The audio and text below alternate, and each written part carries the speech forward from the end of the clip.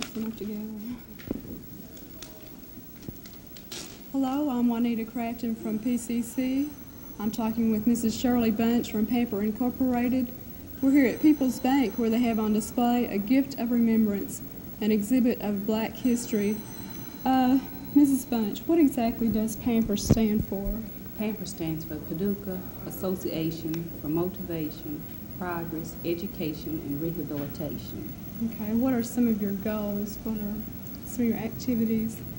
Our activities are, our main activity is the Medical and Dental Fund, in which we work with the city school and the Catholic schools in helping with dental needs for underprivileged children and emergency situations which occur. We finance some of those.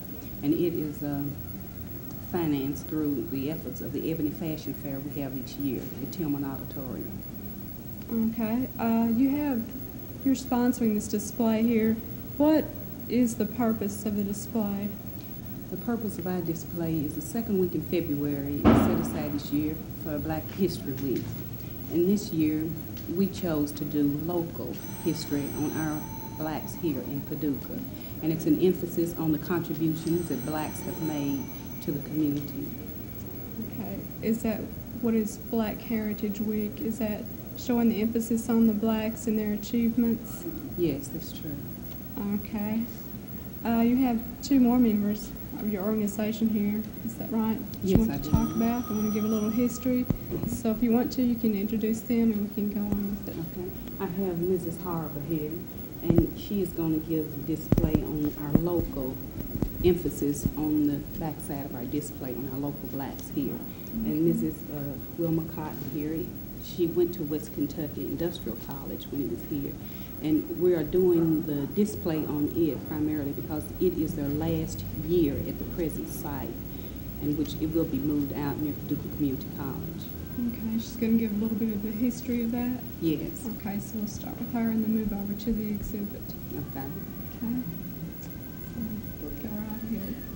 I would like to give the first part of West Kentucky Vocational Technical School, which was originally West Kentucky Industrial College, and that as I knew it. Each family loves to reap the reward of a noted child, and each city loves to claim its own who attains success.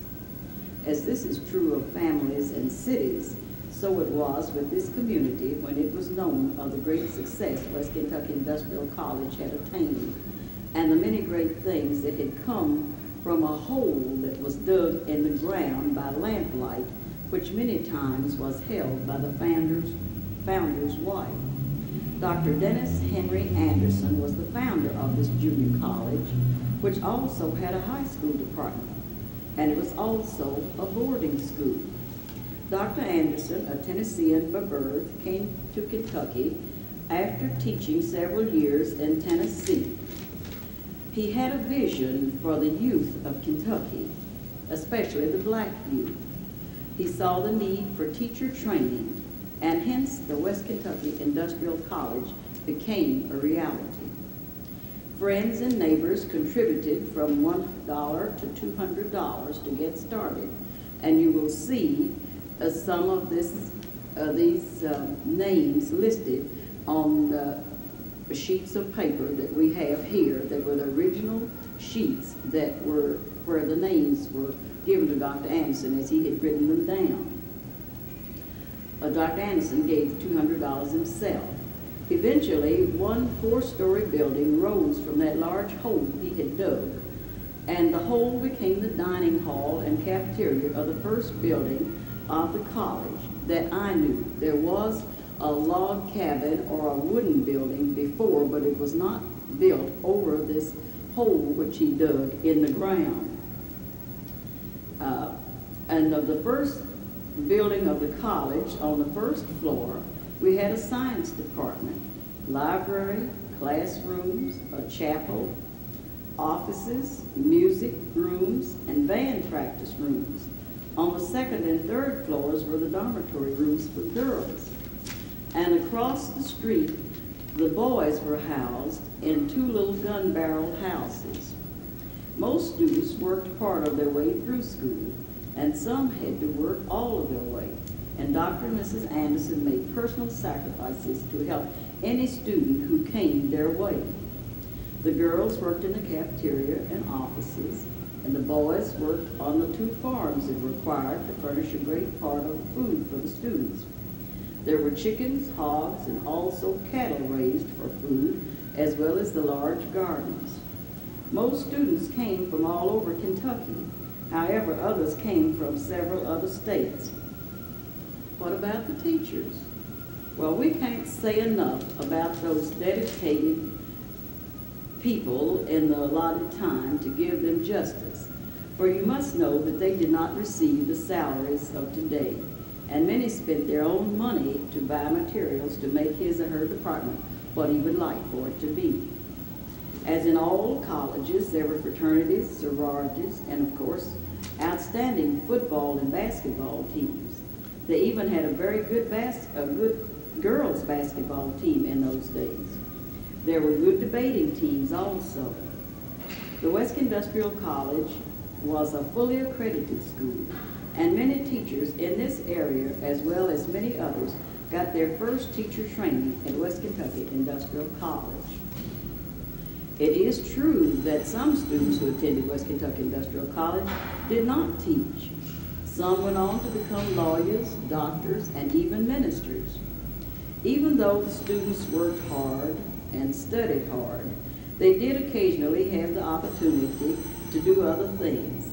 And one other important thing to the students at that particular time was to see someone in the big band era.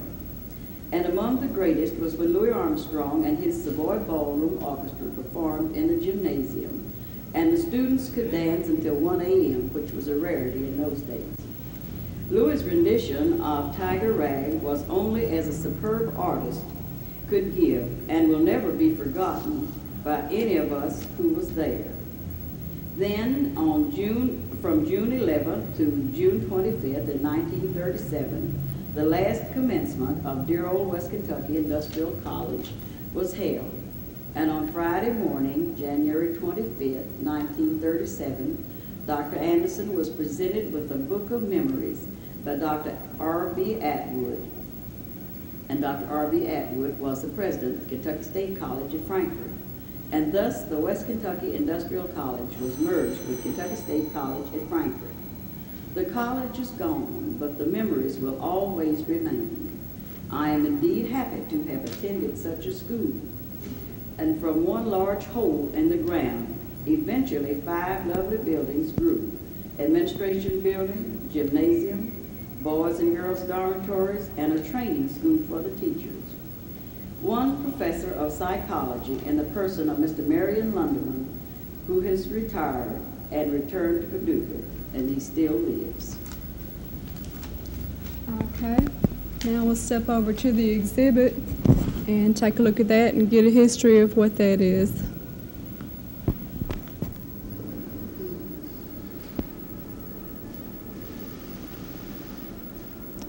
Here we are at the exhibit. We have a few things from the West Kentucky Vocational School.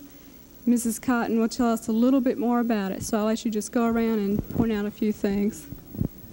This is Dr. Anderson, who was the founder and president of the West Kentucky Industrial College from 1909 to 1937, when West Kentucky Vocational Technical Training School came into being.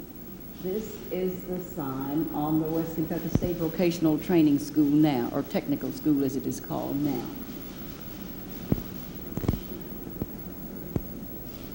These are some of Dr. Anderson's degrees. This was his Master of Arts degree. This was his Applied Psychology degree. These are the documents I was telling you about that were the first monies that he received to start building the college with.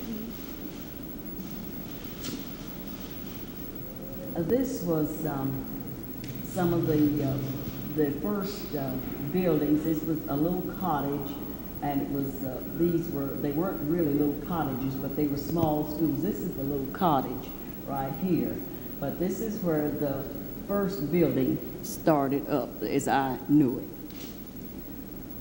This is the completed first building right here. This is a county board dinner that was prepared by the teachers and the classes in what was called the domestic science department at that particular time. These are some of the students, and this was President Anderson as he was a younger man. This was, as I told you, eventually the boys' dormitory. After they had built a girls' dormitory, this became the boys' dormitory. This was a very famous basketball team. This was the girls' dormitory. This was the girls' basketball team, and I'd like for you to notice the attire they have on. This was a dedicatory program of the new administration and the recitation building. This is a picture of some of the presidents, all but one, perhaps. This is the president now of the West Kentucky State Vocational Technical School, Mr. M.W. Taylor. This was Mr. C.W. Timberlake, who still lives and is in his 90s. He lives at Madisonville, Kentucky. This is Mr. H.C. Mathis, who still lives on H.C. Mathis Drive. This was Dr. Anderson. This was an American Baptist newspaper. This is Dr. Anderson, and this was the Reverend R.J. Miller, who was at one time pastor of Washington Street Baptist Church. Oh, down under here. You have some down here. You can see these. Here's And this was lifting the colored citizens of the state and nation to a plane of greater usefulness. And this was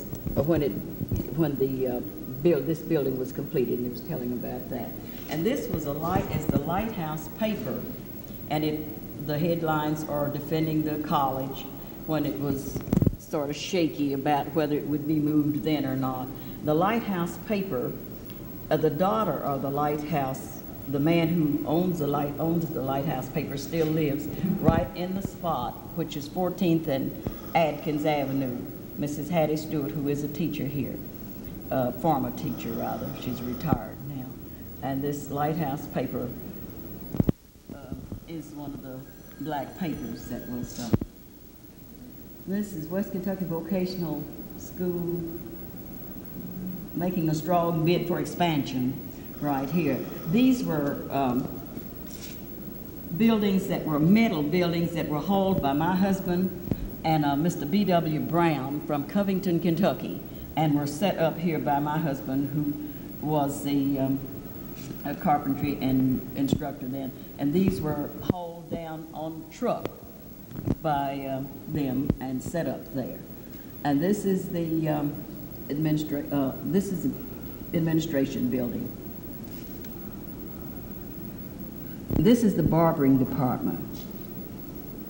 And this, I think, is the nursing department here, as best I can see there. They used to have a nursing department there, and that's a part of the nursing department. And this is trade educational opportunities for Negroes advance in Kentucky. And this shows the cosmetology department, woodworking department, and I think this is a drafting department. This is another West Kentucky vocational school built by Dr. Dennis H. Anderson. And of course, West Kentucky Vocational School is on the site of the old West Kentucky Industrial College, and Mr. H.C. Mathis was the president there. This was the school paper, which was the Lion. And these are bids on the WKV, West Kentucky Vocational Training School classroom building to be opened. That was the technical building, which is now right on the corner of 14th and Adkins. These were some of the old buildings that were there before, and this one particular building takes in all of those trades that were taught in, each trade was taught in one of these buildings, but it all became under one cover when this building was finished. This is the teacher, Mr.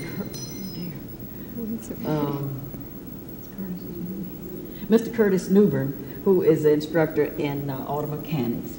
This is more of the Lion paper, which was the paper for the school. That's the boys' basketball team. That's the Jefferson Hotel, which was just advertisements at that time. And this is a student working in the auto mechanics, or I guess that's in electrical. It is, and that's in electrical department. This is a student. I guess that's just, is that drafting? I thought that was a picnic table, and she was just studying a lesson there. This is in the cosmetology department. This is one of the instructors. This is Mrs. Louise Donaldson. And this is some more of the Lion paper. This is a senior class of what, I don't know what year this is. Was that a weekly paper? Or? Yes, a weekly school paper.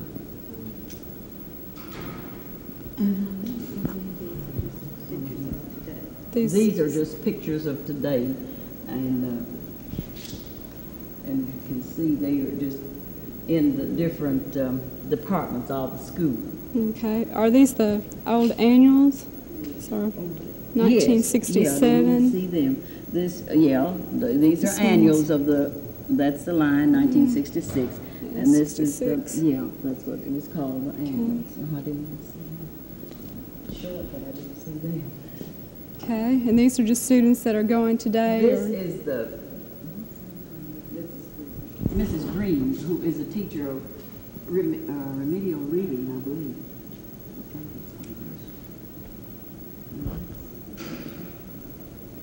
Okay, we'll turn it over to Mrs. Harwood.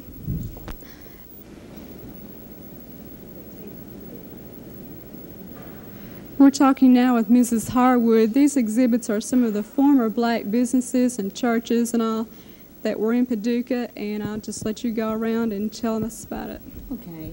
What we have here on this particular display is food services, transportation, and bands. Paducah was well known for its food services, particularly its barbecue stands.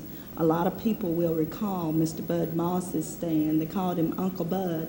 And of course, we have a display here of Mr. Buster Hensley, who operated a barbecue stand also across from the courthouse there at 7th and Clark Street. We have a display on Dather's Eat House. She had a restaurant where she was open 24 hours a day during the boom when the atomic energy plants were being built. She also ran a hotel. We have Oscar's barbecue stand. That was Mr. Oscar Harris. He operated a restaurant also. Paducah was noted for its bands back in the 1920s and 30s. And that story is one of the local Paducans that I can recall, but there were several others like Fate Marble, and he also played in the Louis Armstrong Orchestra. There were other famous persons that played in these bands in Paducah that went on to play with famous persons. We had several black taxis. In fact, I was told that at one time blacks were the only ones that operated the taxi stands. And here on display we have the Massey taxi service and information about the Whiteside taxi line. We also have on display here the Metropolitan Hotel. It's the only black hotel that's presently in existence, being operated now by Mrs. Gaines. Her son is known as Big House Gaines, a famous coach.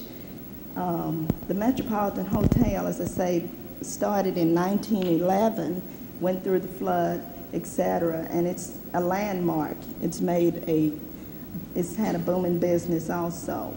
At the bottom here we have Mrs. Ruby Benberry, who was the first black licensed beautician to open a beauty shop in Paducah. If you like, we can move on over.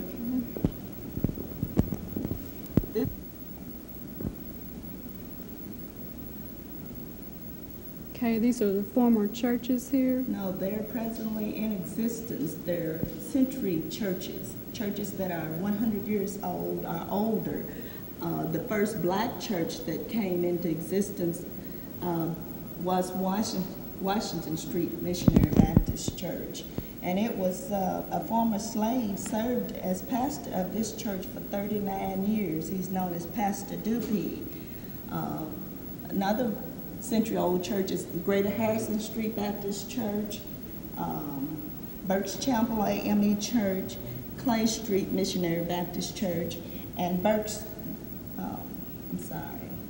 I guess those are the only ones that we have on display here today that are a century old. Okay. This particular section deals with the schools.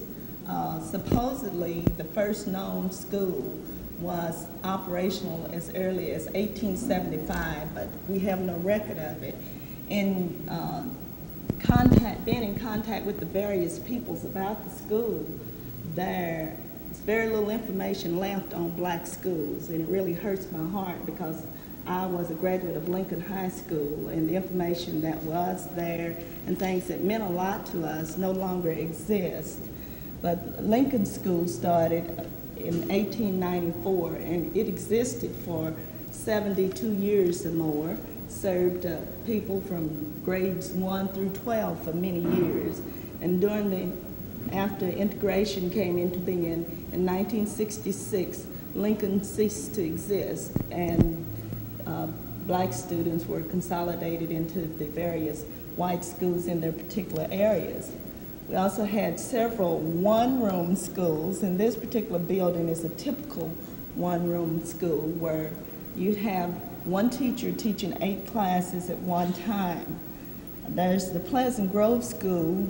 There's still a building that's in existence behind the Pleasant Grove Baptist Church, and it started as early as in the early 1800s.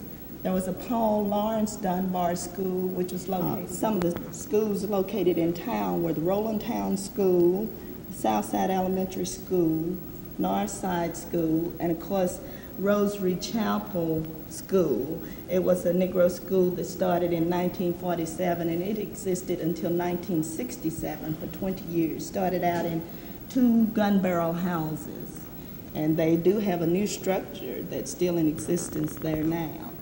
These are some of the yearbooks. This one goes back to 1951, and as you can see, some of the faculty from Lincoln School are pictured here. Mrs. Betty Coulter Cox was the first black teacher to teach English at Paducah Tillman High School, and she is still living today.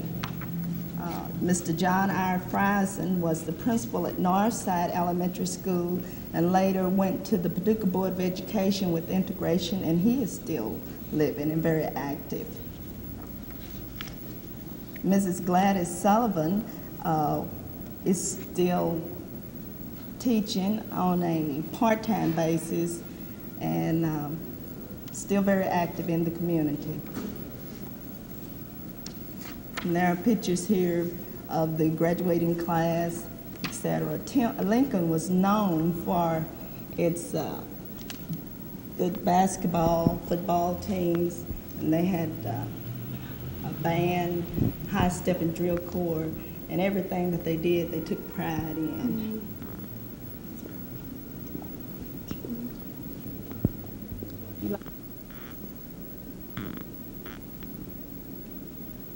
This particular display shows the insurance companies, funeral homes, medical profession, and miscellaneous. Paducah had several insurance companies that were in existence. Right now, we presently have 2, and that's Mammoth Life and the Supreme Life Insurance Company. And it does give the history of that. Here we have listed only 2 black funeral homes, although there are more. But these are some of the older funeral homes. One is the Mundy Funeral Home, and then the other one is the Hammock Funeral Home. In the medical profession, there were several black doctors in the medical profession here. And at the present time, we only have one practicing doctor, and that's Dr. Andrew W. Morton, who is a dentist. And he was the first black to ever seek a seat on the Paducah Board of Education, which was in 1951. But we do have information here about the doctors. Dr. Hart, Dr. Polk, Dr. Davis is retired and still living in the city of Paducah. And this miscellaneous information here is, we have information on the newspapers. There were 2 black newspapers, the Lighthouse, which Mrs. Cotton pointed out to you on the front, and then the Struggler, which later came into being by Dr. Anderson, who was the editor. This bicentennial celebration, do you want to This tell a little is about that? a memorial, a book of memories actually on blacks. In fact, a lot of the information that we got here today came from the information that was included in this book. And this was part of a celebration that we have here every year during the 8th of August. 8th of August is when blacks learned of their Emancipation Proclamation. So this is sort of a celebration that we had back during that time. And a lot of people did not have a chance to see this book. It does have in here the first Negro quartet, a picture of that, and other interesting information. There was a black-owned shoe shop where shoes were repaired, and that's what this picture is. Okay. Anything else? No, this completes our exhibit. Okay, I'd like to thank you for explaining it. Now, Mrs. Bunch would like to give a little more information about Pamper Incorporated and a few more things, so we'll talk to her next.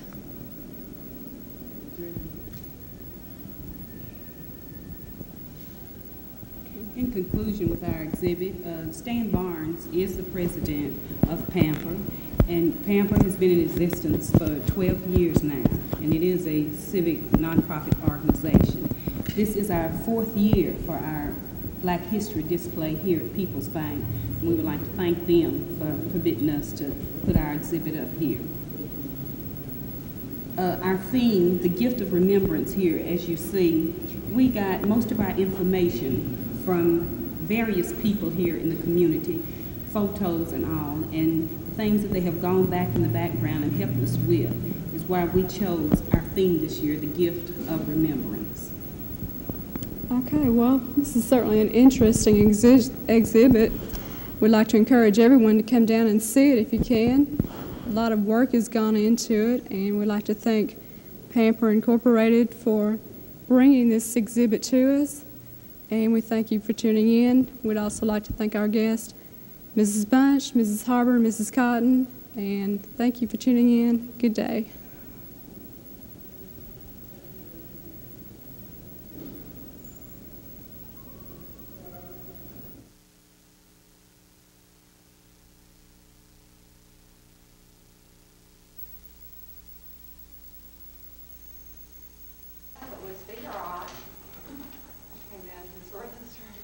Miss Worthing's combing your hair, waiting for Tillman to get here, for the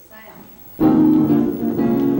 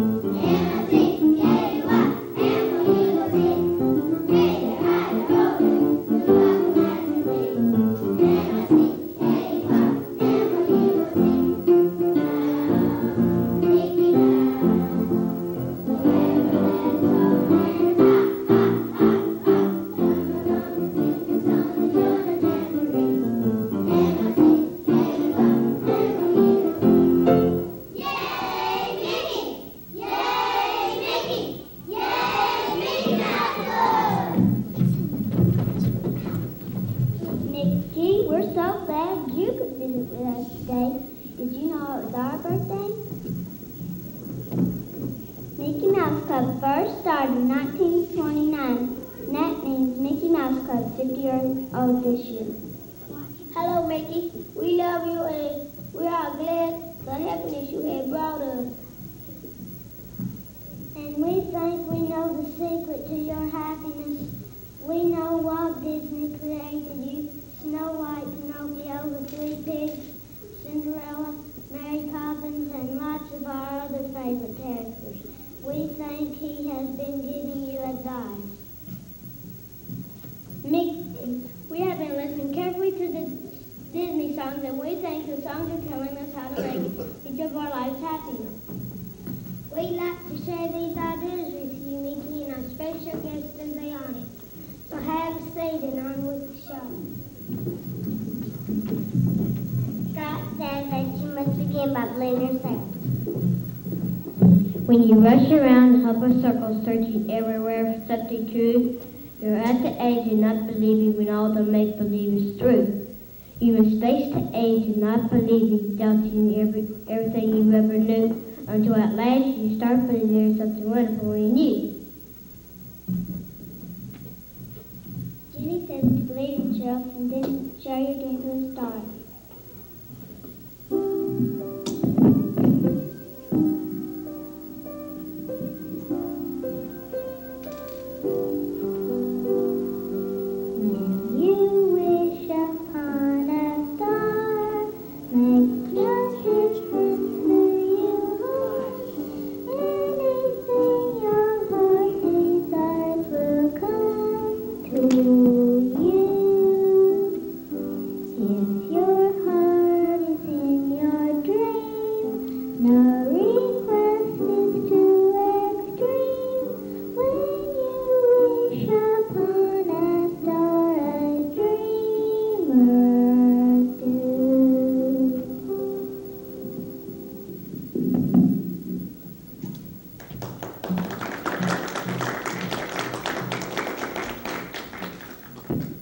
Thanks, I fairy godmother can help.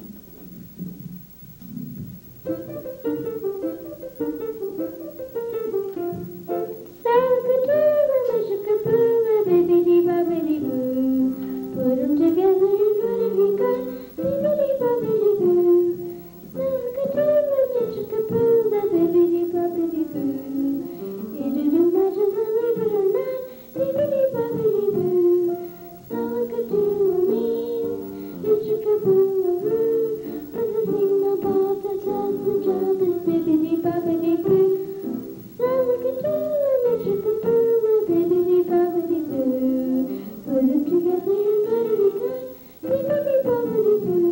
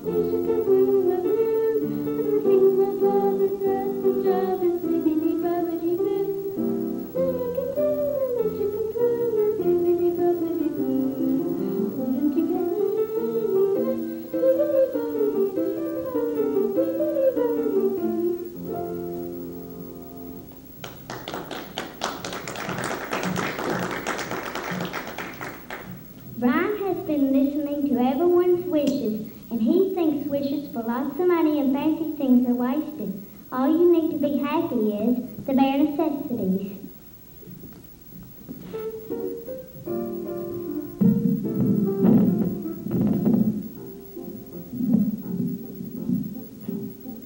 Look for the bare necessities, the simple bare necessities. Forget about your everyday stripes. I mean the bare necessities, the Mother Nature's recipes that bring the bare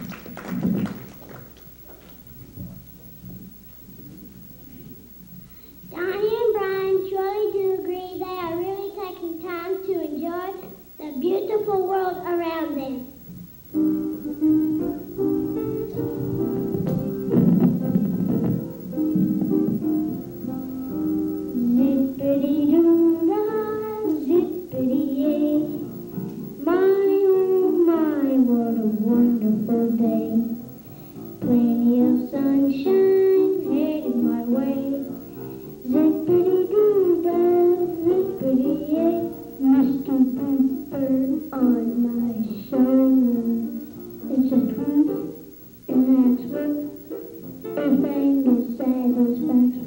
Zippity-doo-dah, zippity-yay. Wonderful day.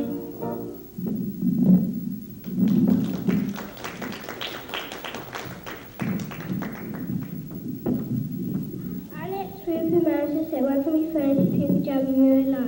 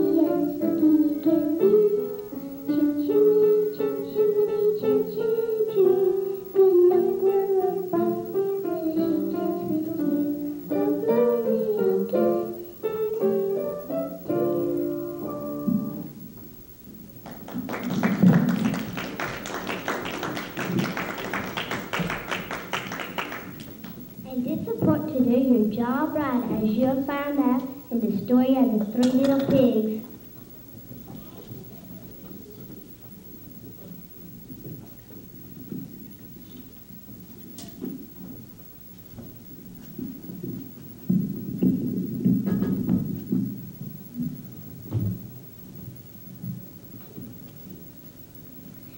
This is the story of the three little pigs and one big bad wolf.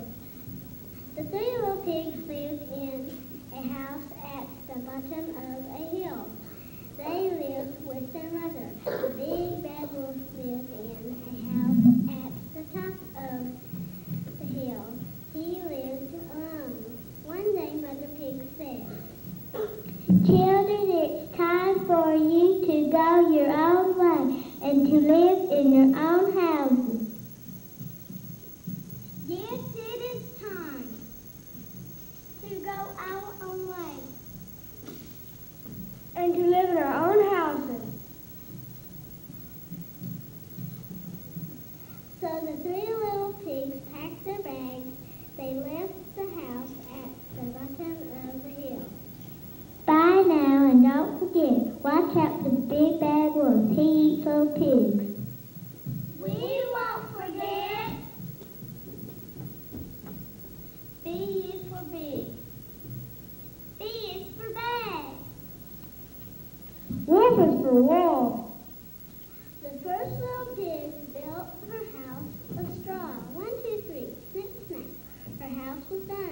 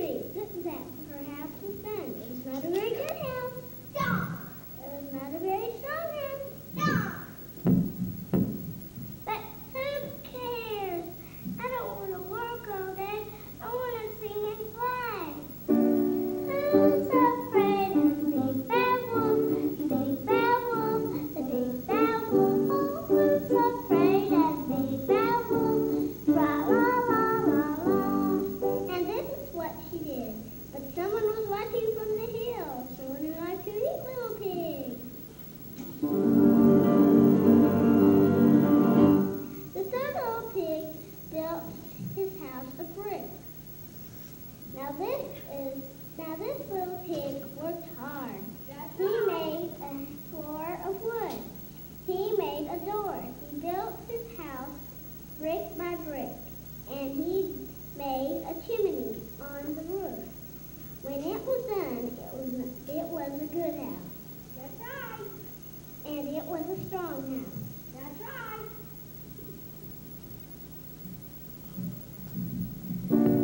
Who's afraid of the big bad wolf? The big bad wolf, the big bad wolf. Oh, who's afraid of the big bad wolf?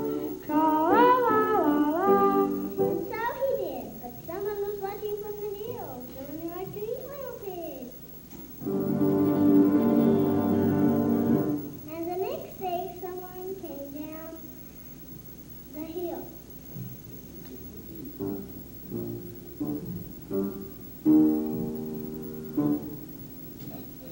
Little pig, let me come in. No, not my hair, my chin. I won't let you in. Then I'll huff, and I'll puff, and I'll blow your house in.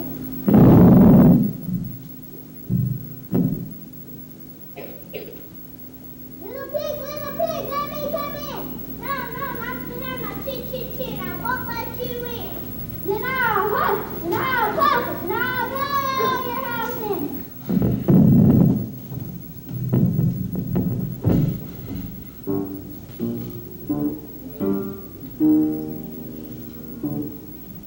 Little pig, let me come in. No, not my hair, my chin. Then I'll huff, and I'll puff, and I'll blow your house in. Go ahead, we don't care.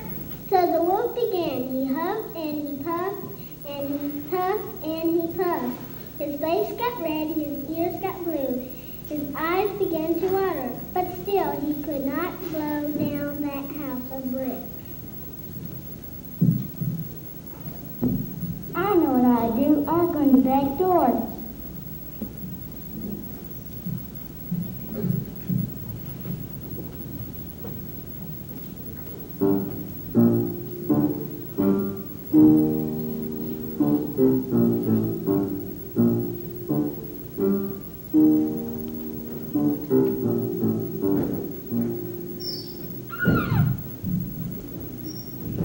That wolf ran and did not stop until he got to his house, and he never came down the hill again. The wolf still lives in his house at the top of the hill.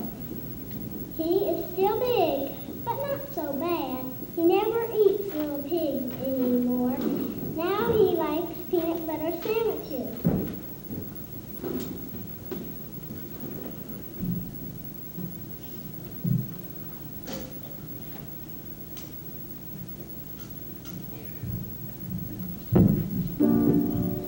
Who's afraid of the big bad wolf? The big bad wolf, the big bad wolf. Oh, who's afraid of the big bad wolf?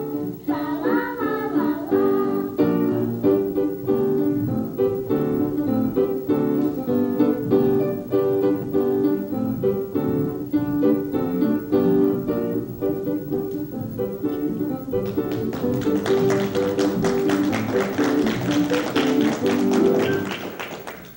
Now let's see.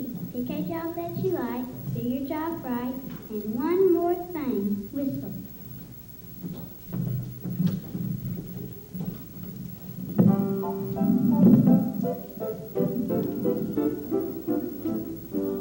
Just whistle while you work. Put on that tin and start right into whistle loud and long. Just hum a merry tune. Just do your best and take a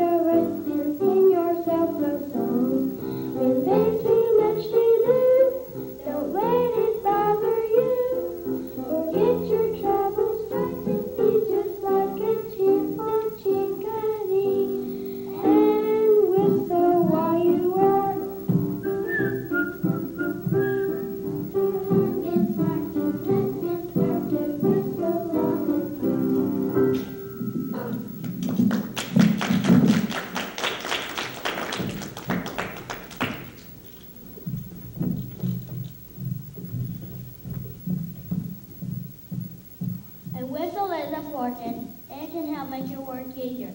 And mindset, it helps to be good. All through our life, we have to make decisions between right and wrong. Will you be as strong as I can always do what's best? Give a little whistle when you get in trouble and you don't know right from wrong. Give a little whistle, give a little whistle when you meet temptation and the urge is very strong. Give a little whistle, give a little whistle. Take the straight and narrow path, and if you start to side, give a little whistle, give a little whistle, and always let your conscience be your guide.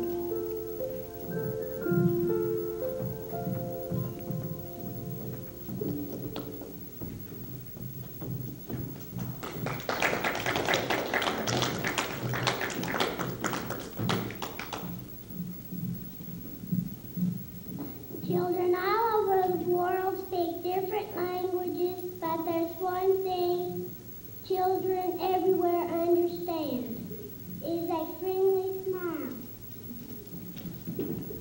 Give one away every day.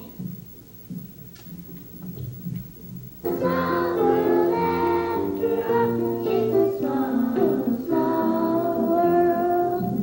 There is just one move and a golden sun, and a smile means friendship to everyone.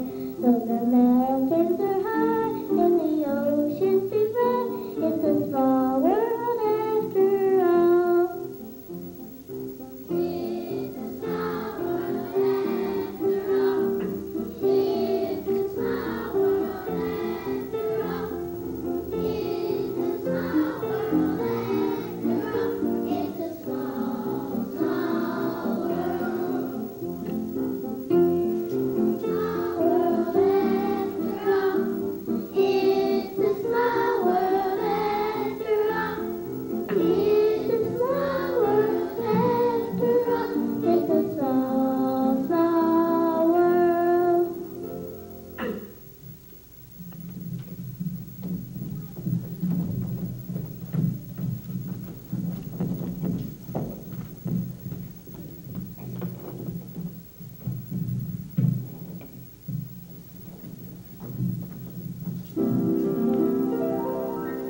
And